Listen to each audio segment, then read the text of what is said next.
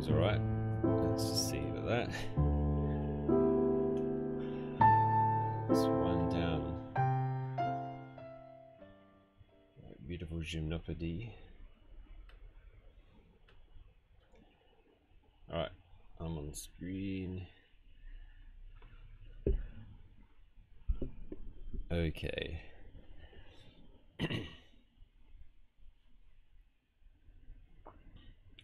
Checking we're all good. Alright. Someone give me a thumbs up on audio.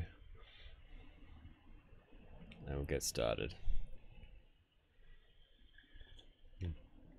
This is my late night voice. Yeah, so Tyson, I won't be coming to uni to the careers day. Yeah. Mostly alright. This is just the best.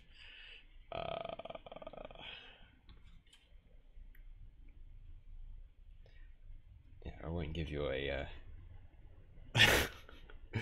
yeah, Tyson, but I don't want to make everyone else go and have their brains tickled with a stick.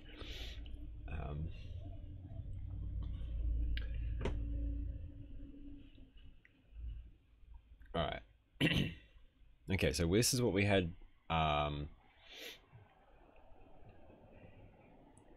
Yes, the yeah. Come out of quarantine, you start seeing people, especially people with kids, and then the kids spread it, and then you catch it off the kids, and it's like, ah, great. Anyway, spent most of yesterday afternoon asleep, so my marking was not quite as advanced as I'd hoped. Yeah, okay, so anyway, let's start with, yeah, so we had this corollary, the Vietoris theorem, and this is a version for delta sets, so we'll see another version for topological spaces shortly. Once we do topological spaces. So what does it tell us? It tells us that if we have some delta set and some sub delta sets that their union is all of X, then, which is enough to tell us that this square is a push out, we get a short exact sequence of cochain complexes, which we already knew, but then we get a long exact sequence of cohomology modules. And so this allows us to link, sort of relate things like the cohomology of X to the cohomology of U and V, and the cohomology of U intersection V, but just now in different dimensions. All right, and I made a note that if everything's finite dimensional, then the sequence ends. So it's a long exact sequence. Always starts with a 0. So this map here is always injective, and then it ends with a 0, and so multiple frames per second tests. Ah, that's incredible. Yeah, I don't know what it is. I don't know if it's the order in which I open things up. Yeah, or it's a different intro music file, which is maybe shorter, and so it doesn't have to keep that in RAM in OBS. I don't know. Anyway, yeah, so the last map is always surjective when the thing is finite dimensional. So let's say it was k dimensional.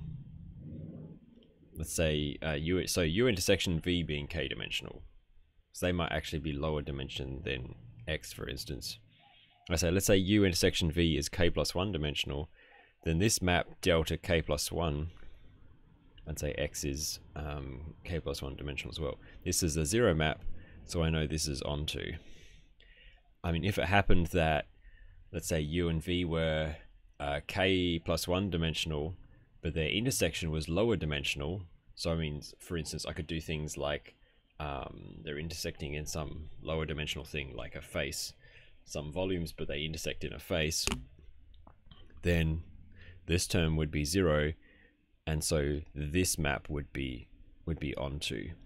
So you can tell things instantly from very little information. All right, so I had this exercise, which would be good to do at some point, but I'll leave that for now. So let's take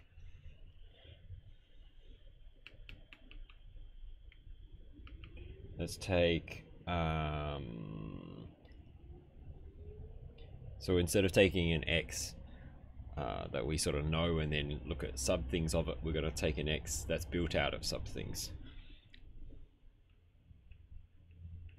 So let's imagine we had a pair of n simplices. We can call this one u, say, and this one v. And we take this push out.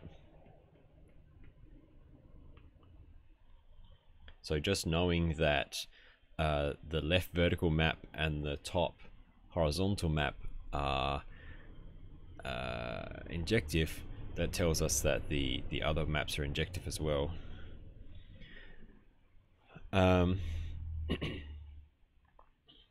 Then we get a long exact sequence, and I'll just draw a sample bit of it.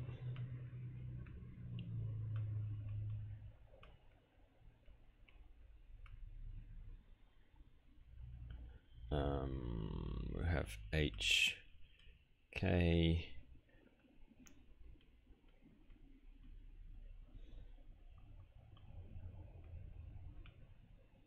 so this bit is going to be here would be hk of delta n plus hk of delta n, but that's actually 0.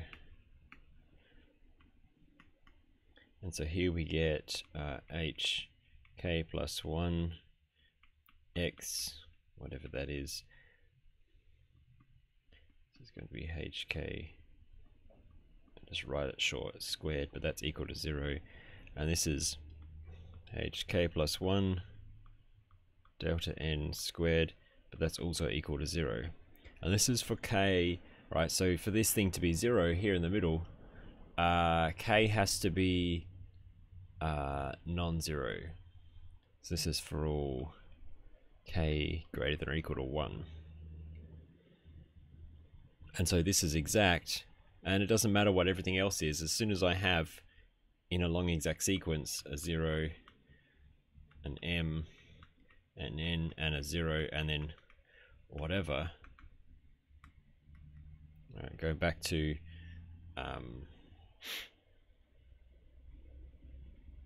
sort of when we first started thinking about these. This map is, let's call this map phi. It's the same thing as phi being an isomorphism.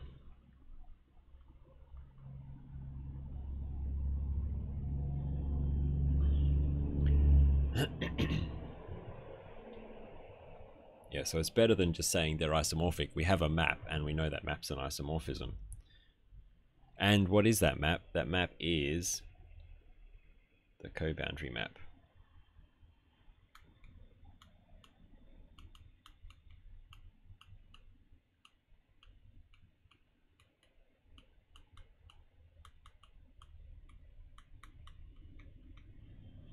If thinking ahead to actual topology, like and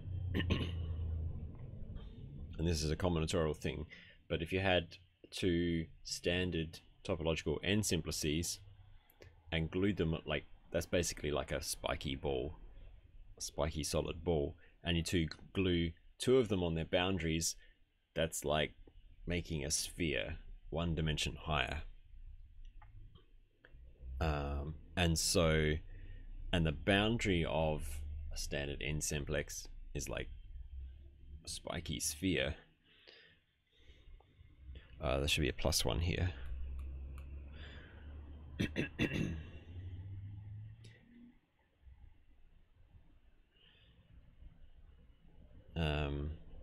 Yeah, maybe I shouldn't write that that equals horizontally. Whoops. Please don't crash.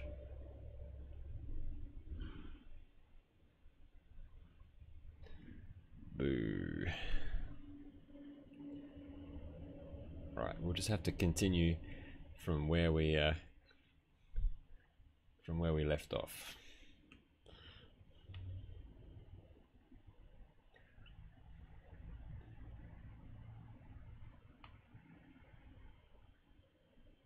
Oh, this is a long way back. Alright, let's just delete everything here.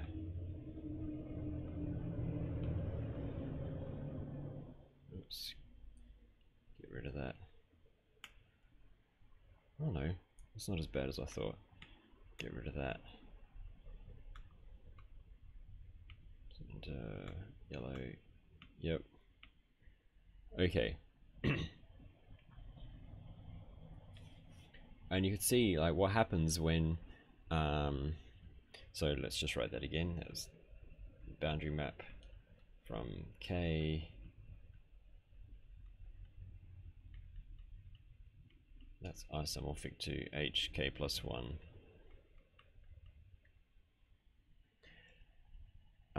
And so it almost seems like there's some kind of induction-y type thing here, except that like the shape of the things is wrong. Sort of, if you're thinking squishy topology, it's about right. So this is K greater than or equal to 1, but what happens when K is 0? So let's just write down the bottom end of this thing. So it's 0 x h0 squared, and then h0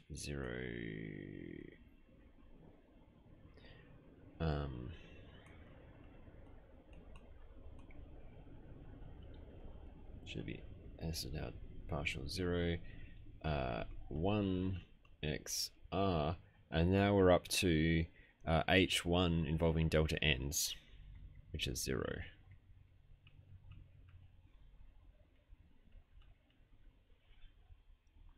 Okay, so now I have an exact sequence with potentially three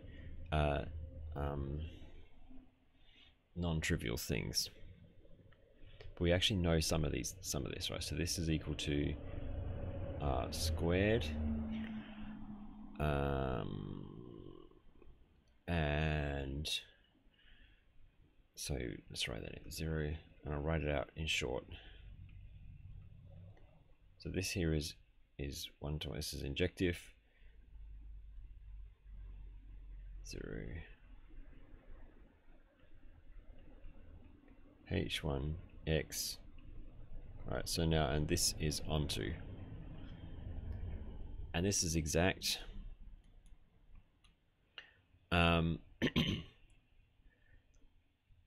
And then kind of have to think a little bit harder about what's going on. Right, so we could actually calculate some of these other ones.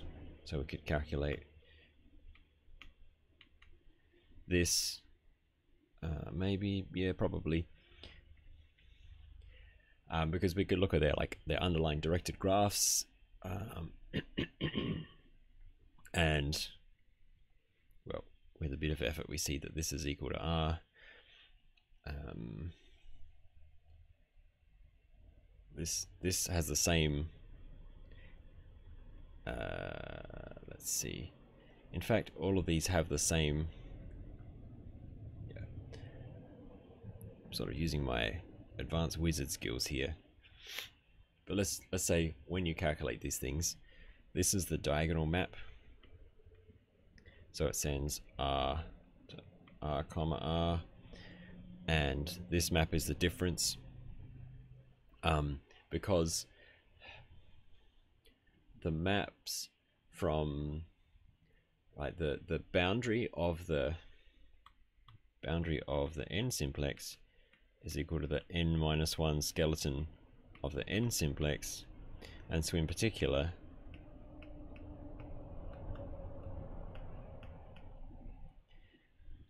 they have the same set of zero simplices, the same vertices, and the inclusion map is the identity, and this is enough to show that x0 is the same as that.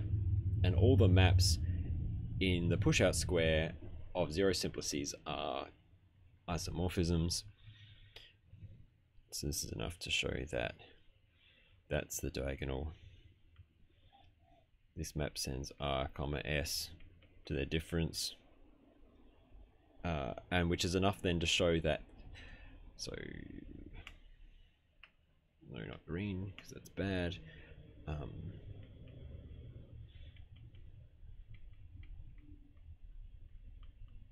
So you get this kind of bootstrapping process where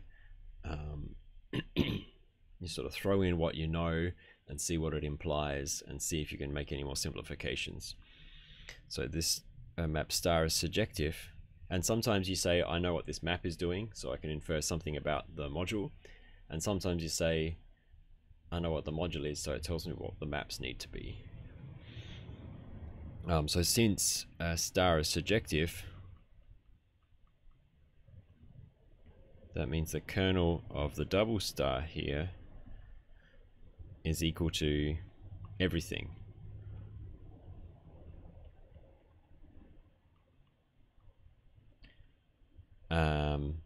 But that map is also onto. So everything is being sent to 0 by the double star map. So i.e. double star is 0 map, but that's a 0 map and it's surjective.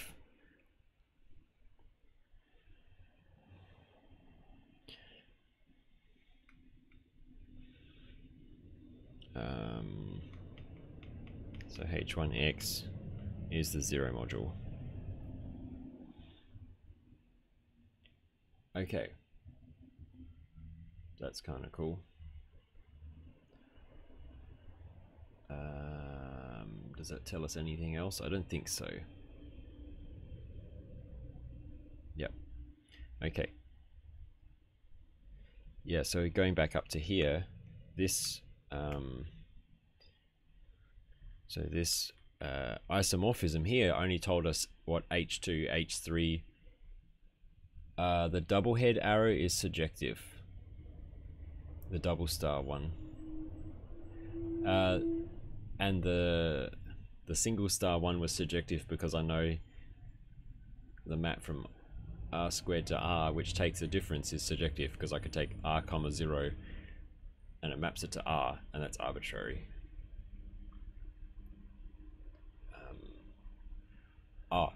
So the notation in general, yeah, so that's, I've been sort of writing it as I've been saying it, but I haven't sort of formally defined it. So like an arrow with two heads. I've been saying surjective and writing this, but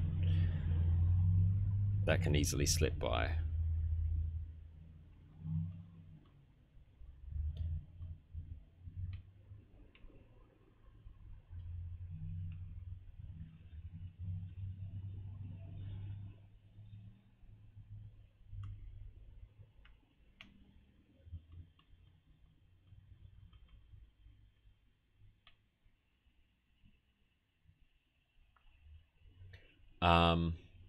So Chris, when you look at what the map's defined to be, it's the difference between the restriction maps.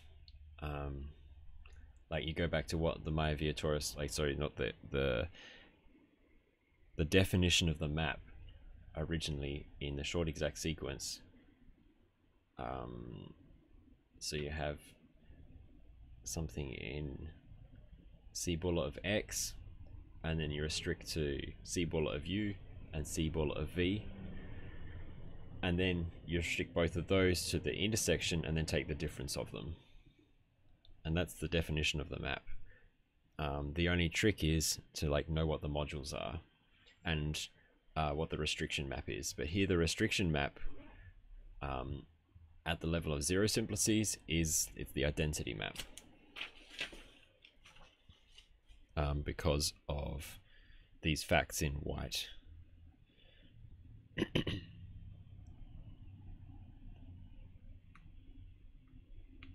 Because you write down the zero-dimensional part of this push out, it's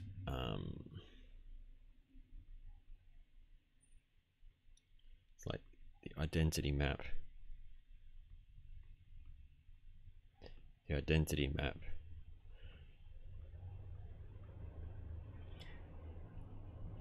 and then you calculate what's disjoint union of the two things divided by an equivalence relation, and that's, you can take it to be the identity map.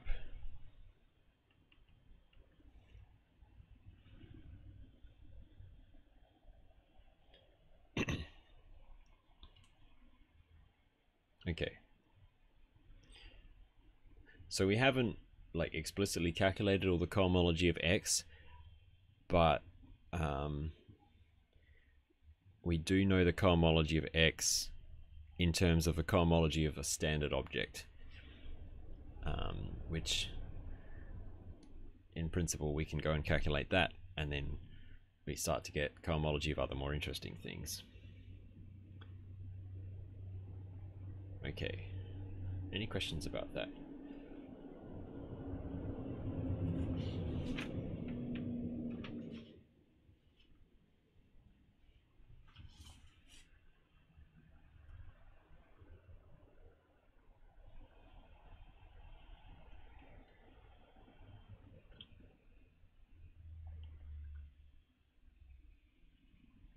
So this technique is hugely powerful.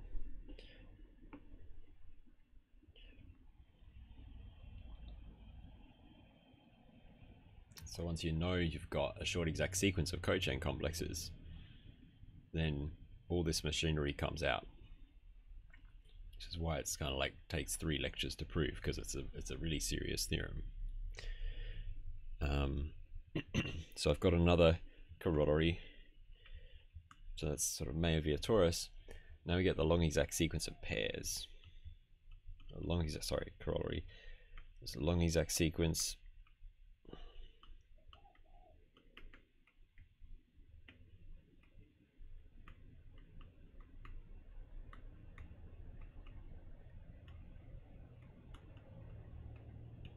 for relative cohomology.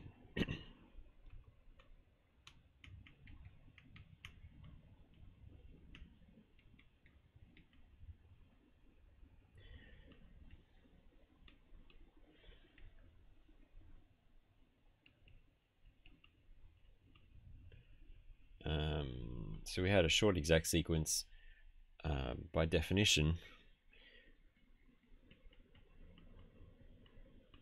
Just omitting the R's for brevity here. So this left term is defined to be the kernel of the restriction map. And so we get this long exact sequence.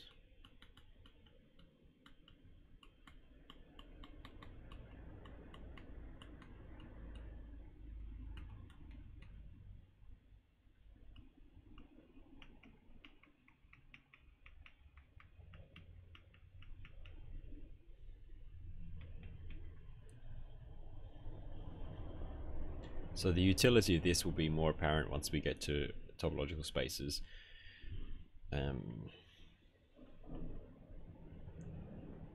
But whatever relative cohomology is, we now have a means of calculating it in terms of ordinary cohomology.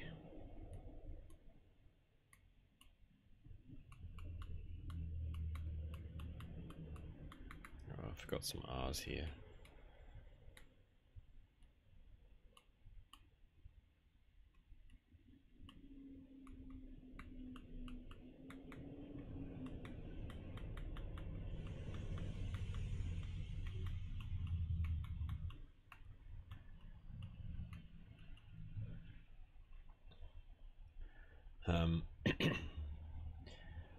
Partial 0, yeah. Thanks you, everyone's spotting. Yeah, Chris, it's like to get past this. I think I mentioned before. The next thing after this is spectral sequences, which is the OG like boss calculational tool, except it's really complicated. This is like the baby case. It still is pretty awesome. Okay, so let's see an example that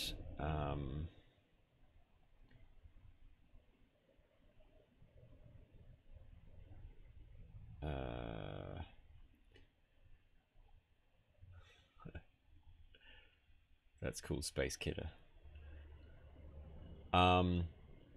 So I star, I Tess, I is the map, the injective map that includes A into X, and then I star is the map which is the restriction map. So Chris, a spectral sequence,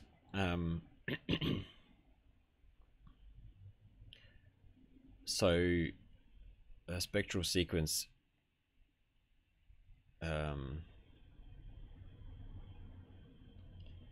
so imagine, let me just small digression,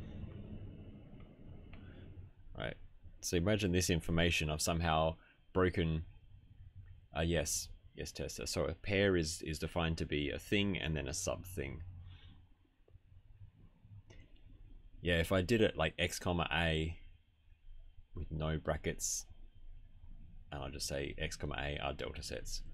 It's not a it's a technical term, not a plain language term. Yeah, so somehow X is filtered. I have things in A and then more stuff. Imagine I had like a long chain of like sub delta sets. Maybe, I mean, one thing to think about is you take all the skeleta, so the 0 skeleton, the 1 skeleton, the 2 skeleton, and they all form a big chain of increasing delta sets, whose union is X. And imagine there was something like this tool, like this long exact sequence, except which was sensitive to like all those stages. And you don't get a long exact sequence, you get other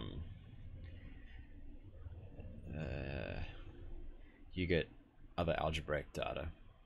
And then in the case that you just say, well, I just take two things, A and X, all of that algebraic data collapses down into the spectral sequence as a degenerate case.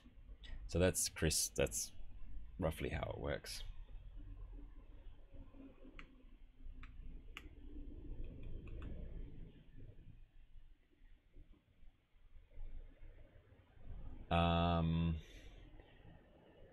Test, so it's just I just think of it as an injective map.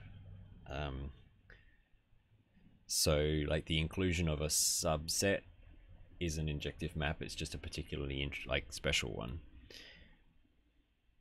and it doesn't, in the definition of a pair, it doesn't literally have to be a subset. It can just be some injective map. Okay,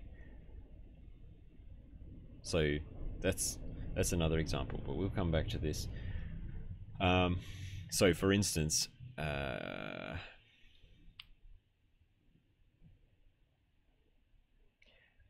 mean, this is one way in which you can see that reduced cohomology is the same as ordinary cohomology in every dimension except dimension 0, because then, alright, so reduced cohomology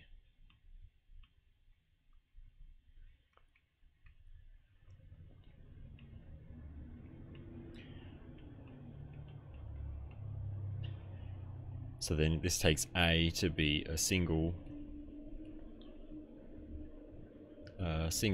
zero cell, zero simplex, and then your cohomology of A is rather boring, so that's 0 everywhere above dimension 0.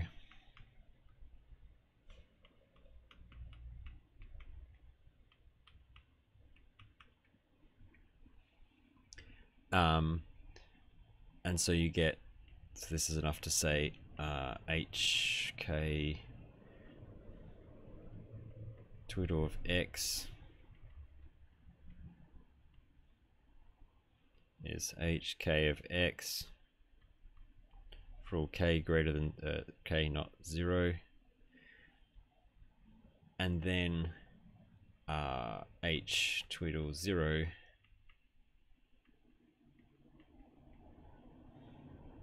is like the kernel of the evaluation map at x.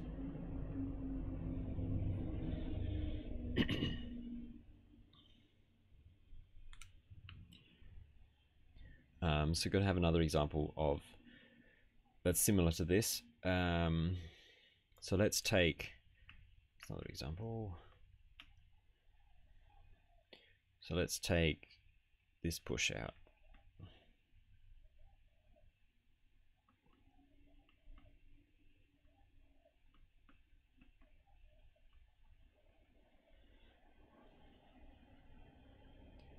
Oh, I was going to look up that notation.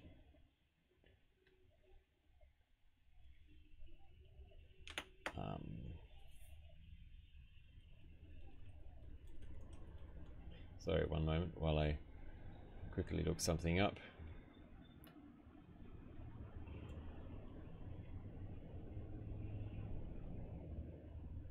What? That's searching a math thing and you get knitting videos. That's no good. I want this.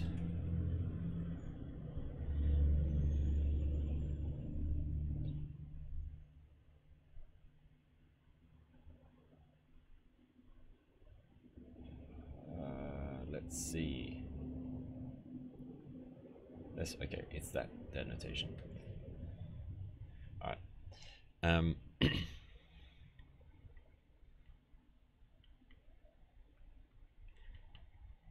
Okay, so this is a push out. So it's a disjoint union of x and y, where I just specify that x is equivalent to y. So x is a zero simplex, y is a zero simplex. And they're specified by mapping from the zero simplex, the standard like combinatorial zero simplex, into the delta sets x and y. So your cartoon you might like to keep in mind. Here's x, and here's little x.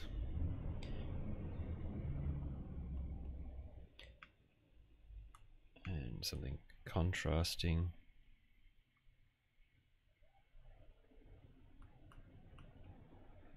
And this is y, and this is little y.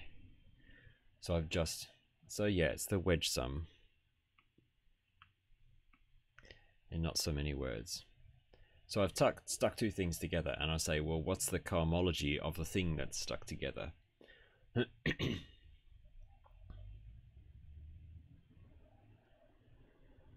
So we can look at our Vietoris long exact sequence. I'm just going to look at a generic portion.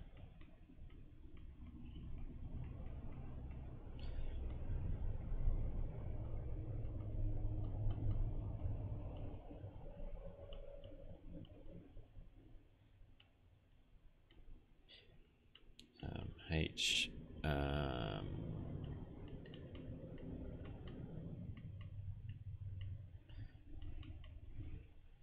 if I forget to write an R in there,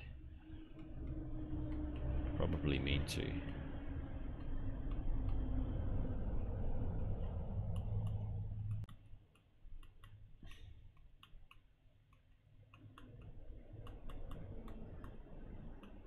And this is exact. My Vietoris.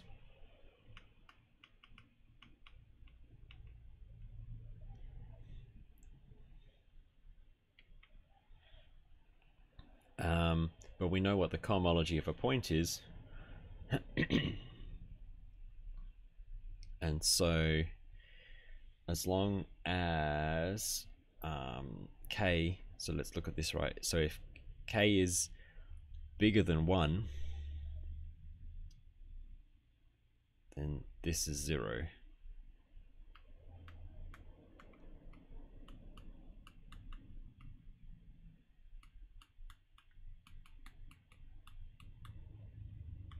And this is 0.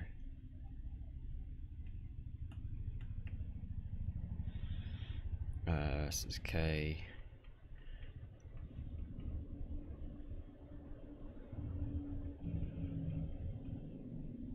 It maps to 0. So that's an isomorphism. And so we might ask, now we can look at the low dimensions as we did before. So let's look at this is kind of a generic bit of the long exact sequence.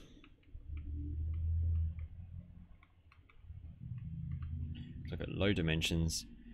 So we always start with a 0. I'm just going to leave out the r's now for space.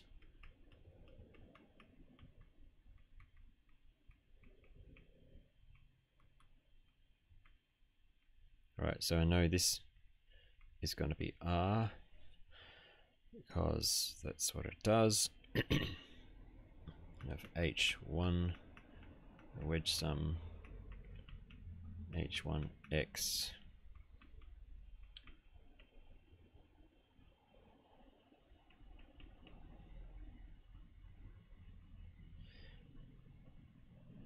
and then h1 of delta 0, but that equals 0. So I've got 1, 2, 3, 4, 5 non-zero terms. Yeah, so Chris, it's there are things one can do.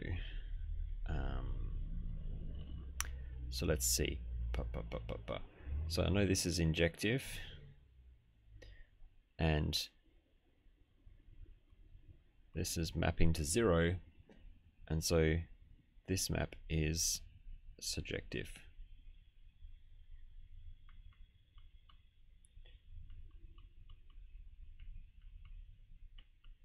Doesn't have to write it out again,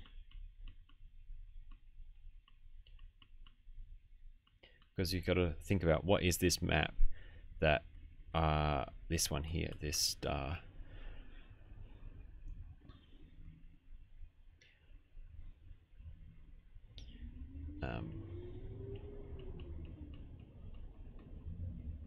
Onto x h1 y 0. So this map star is, so we have to restrict. All right, what are we doing? I've lost my little push out picture. Sorry, I got to zoom out a little bit. So this map star is, I take something in h0 of x and y. So it would be an equivalence class, but it's in h0, so it's in the kernel of delta 0. So it's represented by a map from the 0 simplices into R, and then I have to restrict along here, but that's the same thing as evaluating that function at x or at y. So this takes an f and a g and sends it to f at x minus g of y. And that's onto, because I can always find, given a thing in R, I can always find a pair of functions that under this map will give me that element.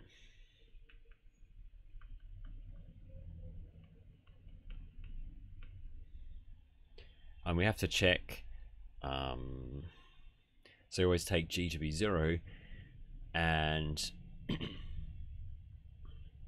I know x is not empty because it has a point little x in it, and so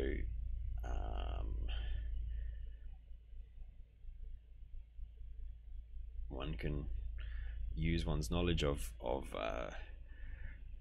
directed graphs, for instance the underlying directed graph of x, to figure out that there is something non-trivial in H0x.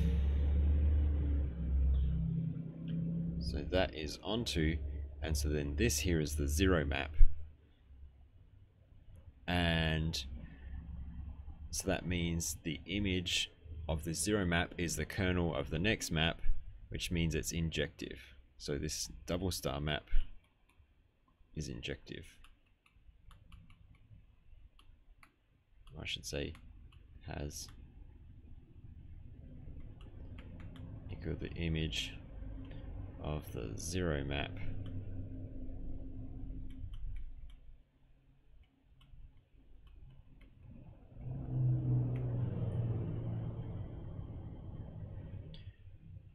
and so double star is an isomorphism.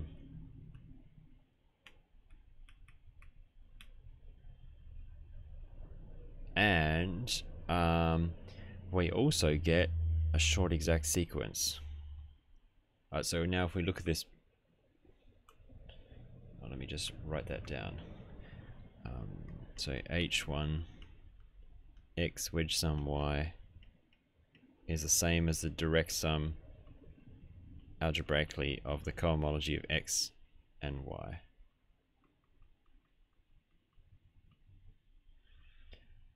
Okay, so that's extending our isomorphism we had before.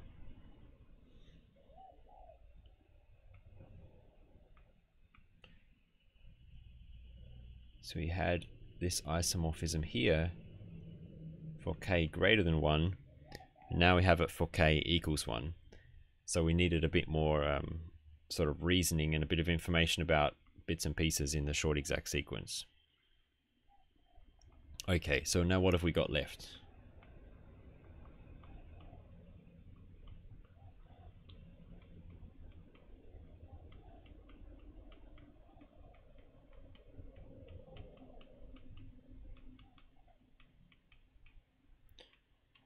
This maps onto R, and there's another map, but just by knowing that it's onto R tells me that I can throw a 0 in there and this is a short exact sequence, because I already knew it was like exact here and exact here. So this is injective. The image of this injective map is the same as the kernel of the double star map, and because the single star map, and because the single star map is surjective, I have a short exact sequence, even if it's not literally all of the pieces come from the sequence I had originally. Okay, so remember this is f g maps to f of x minus g of y, and at this point all I could say is that the zero cohomology is the subspace or the submodule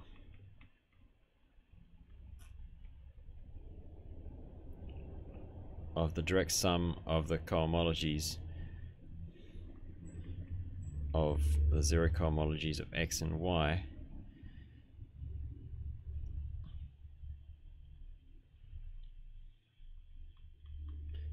such that f evaluated at x is the same as g evaluated at y.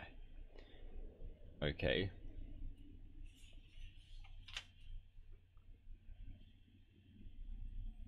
I mean, that's a thing, but it's not very explicit. Yeah, working down. Okay, so here's a special case.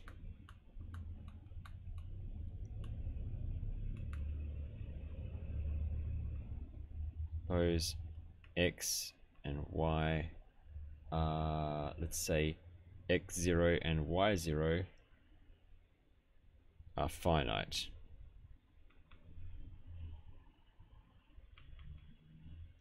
then like H0x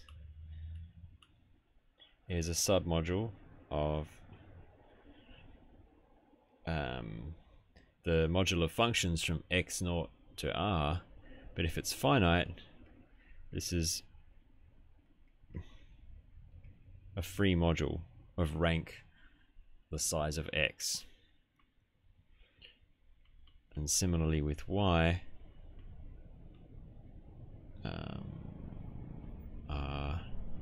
number of things in y0, and their submodules are free modules, so they're free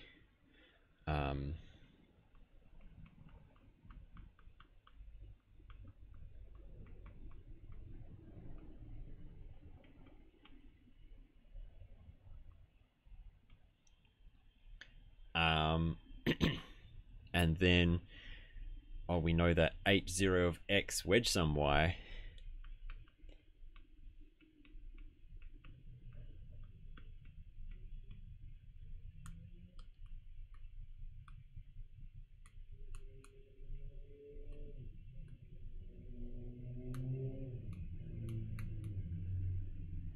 and so that's also free, and we know it's the kernel of a particular map.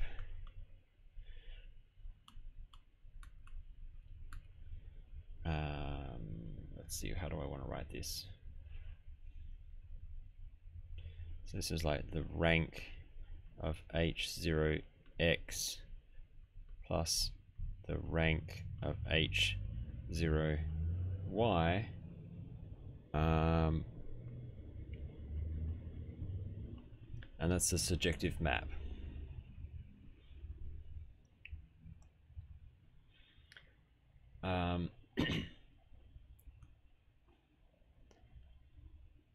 And so if you write out, well, there's a matrix.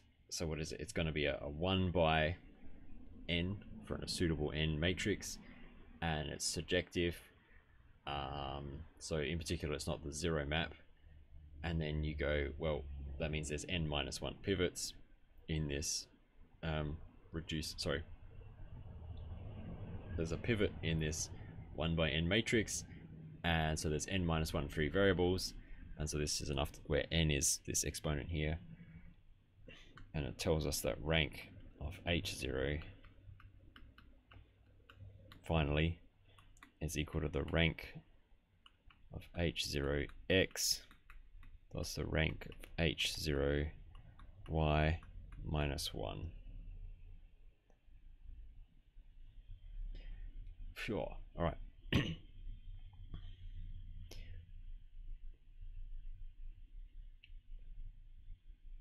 So we've pretty much identified the cohomology of this delta set,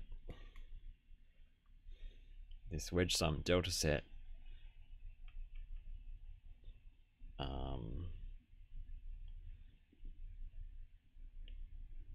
pure all in terms of the cohomology of x and y.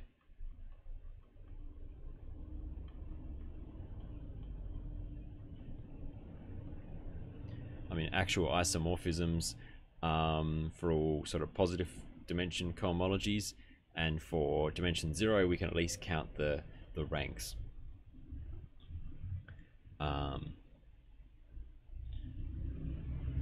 Yeah, and there's a bit more you can say, but that's a little bit fiddly. Alright, so that was a like massive detailed example. So I wanted to give you something where you could actually see it all in action, where you get to a more or less satisfactory answer. I mean, these are very special cases because some of the delta sets involved have kind of boring cohomology, but this low dimensional stuff, sometimes you need to do this more fiddling around, not just like in dimension 0 and 1, but in higher dimensions as well.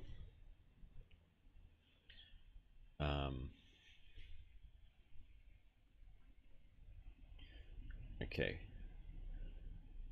It's a lot to absorb, so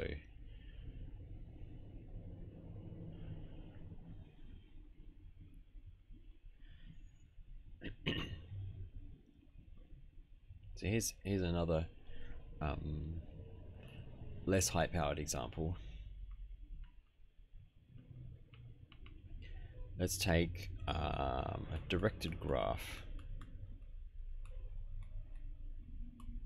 so we can make good on a promise that I made earlier. And let's say the directed graph is something like this. And in fact, I'm going to do better than that.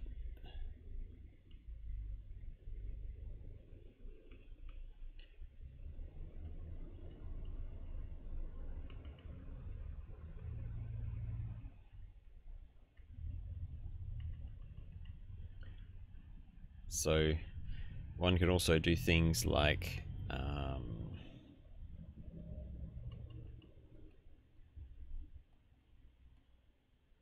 so it's a graph with two cycles.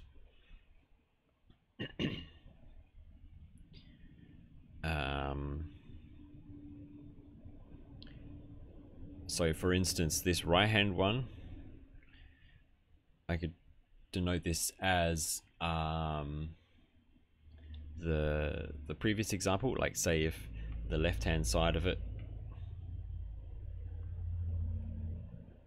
sort of, this side was x and this side was y, and this point was like the x equals y point.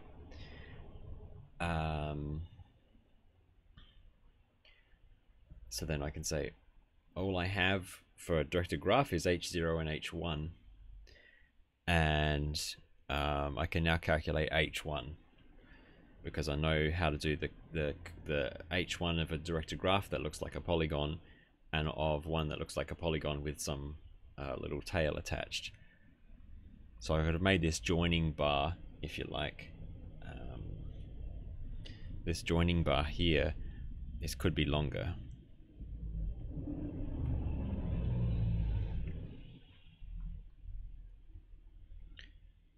Okay, so this is one as a special case of what we just did.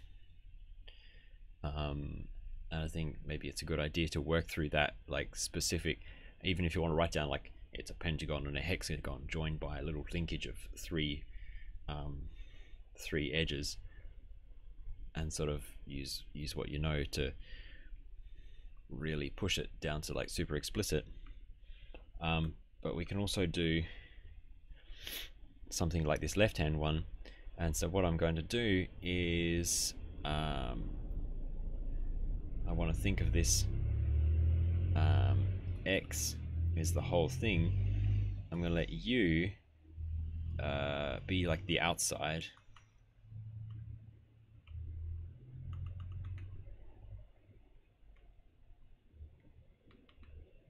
So I'm not drawing directions on these edges because it doesn't matter what they are. They can be anything. And I'm going to let v, oops, let me just contrast. I'm going to make that be this joining edge here.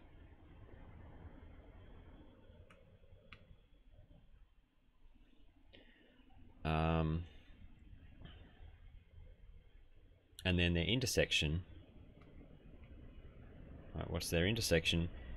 It's equal to the disjoint union of two things, right, two sort of solo vertices. In fact, this is equal to delta 1.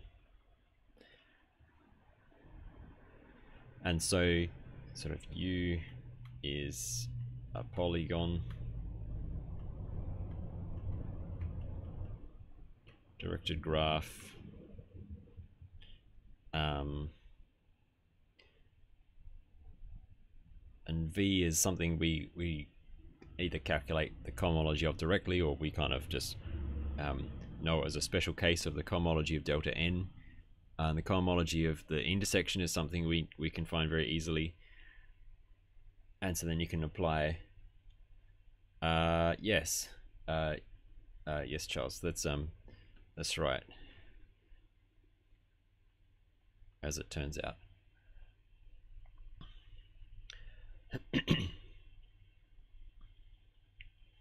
Yeah.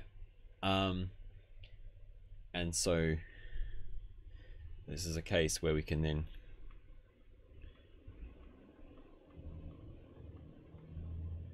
calculate h1 of x without yeah, Tyson, I'm not going to go into the career thing, so this is just where I was going to end.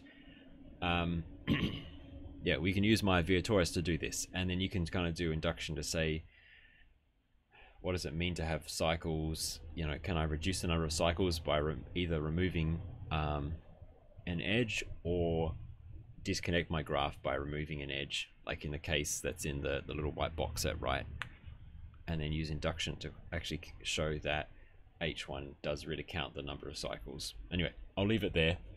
You've got to run off to the career thing if you're actually in Adelaide, but otherwise yeah, I hope you enjoy the thing.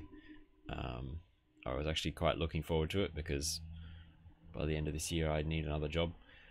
I think a career is probably a thing to have. Yeah, all right, cool. Marks will be out today, and get the quizzes out, so there'll be a stack of them out at once, but you'll have like a few days, like a half a week or so to do them, and they'll catch up with us so we don't sort of keep doing quizzes all the way up to the exam. All right, cool. Catch you later, everyone.